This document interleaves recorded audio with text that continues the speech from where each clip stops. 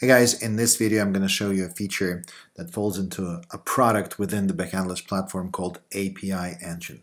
This product is tightly integrated into Backendless platform, and the user interface for it is available through Backendless console. To access the product, you can navigate to business logic, and it is selected by default and available under API services. The selection here is called hosted, and the hosted stands for hosted services, meaning the services that are running within Backendless. The essence of the feature is you can publish any kind of Java code into Backendless, and we automatically generate client-side APIs based on that service, including REST, Android, iOS, JavaScript, and so on. Here I prepared a small service in Java called Hello World service. The requirement on the Java side is very basic. The only thing that your service needs to do is to implement Backendless service interface. The interface doesn't have any methods. It strictly is a marker interface. For the demo purposes, I put two methods into my service. One of them is say hello, and the other is get server time. And you can see the implementation of these methods right here. Also, I configured my IDE to create a jar file that includes the results of the compilation and creates a single file for the deployment purposes. Let me compile the project. It is compiled and ready for deployment.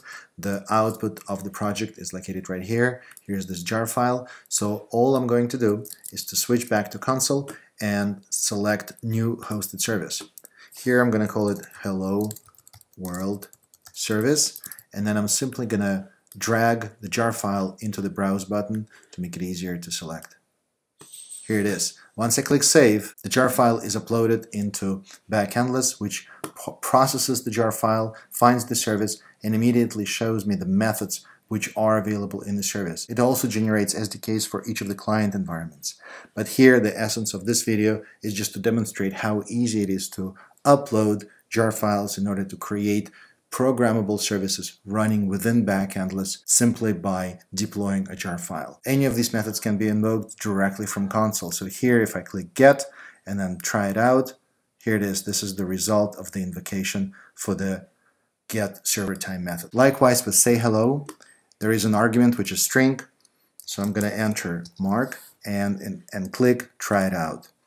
And the response is hello Mark. There will be many more videos dedicated to API services, for the reason that there are many other aspects including security, code generation, integration with Swagger, and so on. But for now, this is the feature that demonstrates how to generate the initial service implementation within Backendless. Thank you and happy coding!